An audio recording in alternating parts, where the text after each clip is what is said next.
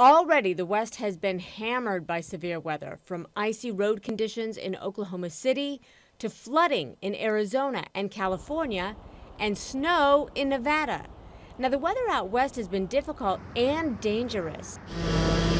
In California alone, strong winds downed trees and power lines in the San Francisco Bay Area. High winds are also being blamed for stoking the wildfire in Napa County. And a man had to be pulled from the fast-moving water of the Santa Ana River after a massive downpour in the San Bernardino Valley. Plus, the system is expected to move east just in time for peak Thanksgiving travel.